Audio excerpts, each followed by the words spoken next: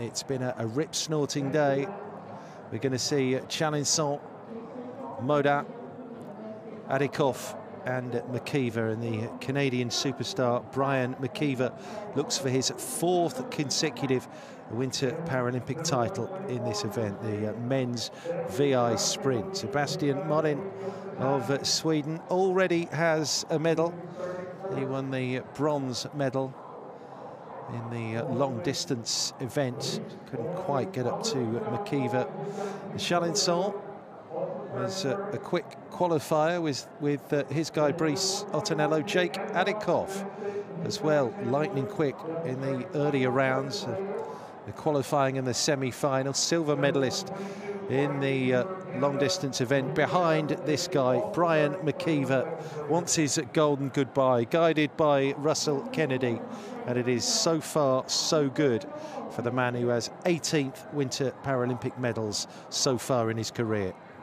About 30 seconds away from a start, and it will be Chalencon and Modin who have a 21-second advantage as they leave the gate. Adicoff and Mckeever will go together at 21 seconds. So 4 in the final. Chalencon and Modin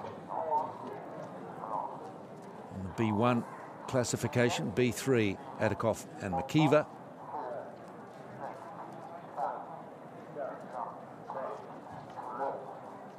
Chalencon in 1-2-3 and Modin in 1-2-4. Away they go.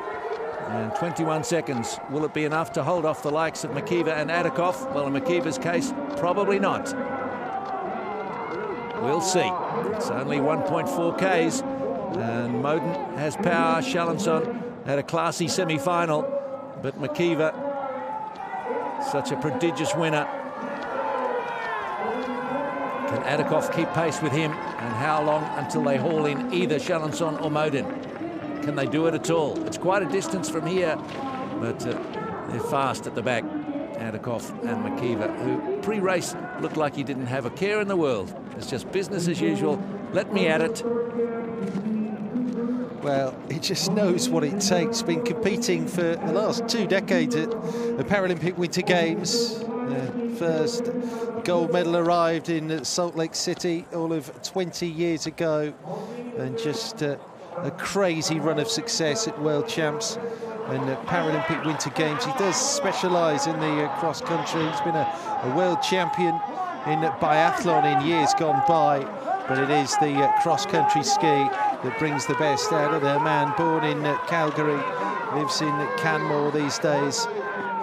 It's Chalencon leading Modin, and then that distance back to the chasers Adicoff and Mckeever. Adicoff leading Mckeever up the first hill, and perhaps Mckeever just biding his time for the challenge. They are starting to catch them. Adicoff and Mckeever a race in 2 as they haul in Chalencon and Modin.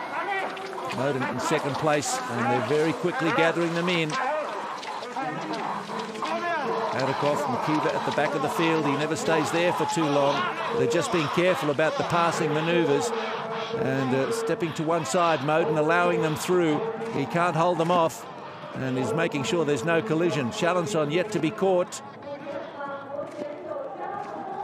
Well, looking at this race cold, you would think it would be Adicoff, Modin, and of course Mckeever holding off Chalencon, and here comes the move.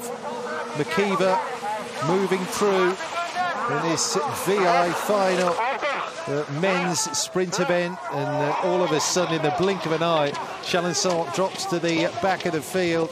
Mckeever has to make a burst at some point. Up ahead of him is Adicoff. Adicoff is not worried about the reputation of Mckeever. He really wants to try and stretch the famous Canadian. And Mckeever, has he got something left for this run to the line? Will it be Mckeever again? He nearly lost his balance there. Mckeever steps out beside Adicoff and passes him. Oh, he's got plenty in reserve. The years and years of training and success come down to this again. The home straight. Mckeever's going to do it once more. Is he tired? Well, he says he is, but he doesn't look like it. Mckeever waltzing away with it. for yet another Paralympic Winter Games medal. It's number 15. Absolutely outstanding. Goodness me, like a walk in the park. Mckeever, at 42 years young, has done it again, and he wins this sprint event for the 4th successive Winter Paralympic Games. Adicoff tried so hard to make it a different story, wasn't able to do so, and Modin comes in 3rd, and Chalencon just out of the medals, but joy for the Swede to pick up that 3rd place. Hello, seen this before. Mckeever, the winner. Russell Kennedy, his guide. What a patient race they skied. Just sit back and admire the race management. And picking that time again to make the move. And as you said, coming over the line with so much in the tank still. Mckeever just magnificent again. Well, said it's going to be his last games. Will it be?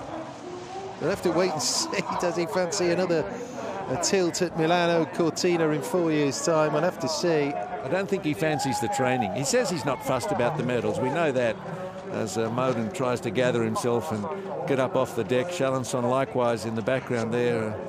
You can spend a lot of energy in a couple of minutes in this caper. 3 minutes 19 for Mckeever's winning time. I really admire the effort of Adicoff. He just knew he had to go full tilt at it if he was to have any chance of the upset. Mckeever too good.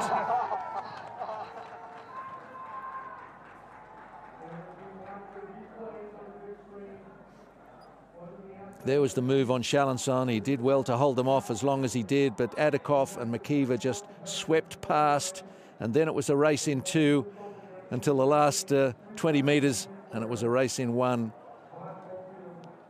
won by the wonderful Mckeever.